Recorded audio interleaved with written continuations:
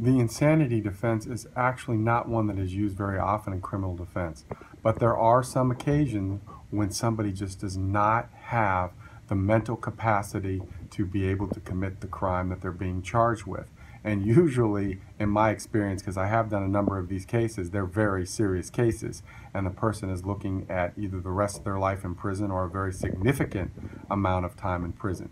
So if they've committed a very serious crime like that, at least with their body, maybe not with their mind, the prosecutors are usually looking to put them away for as long as they possibly can, and they don't really care about any insanity defense. They don't believe it.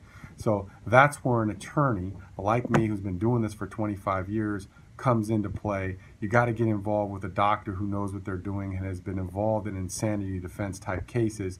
And you obviously also have to talk to your client. And you really got to get a feel for what the angle is here. What are we going to do to be able to show that the person was not sane at the time this crime occurred?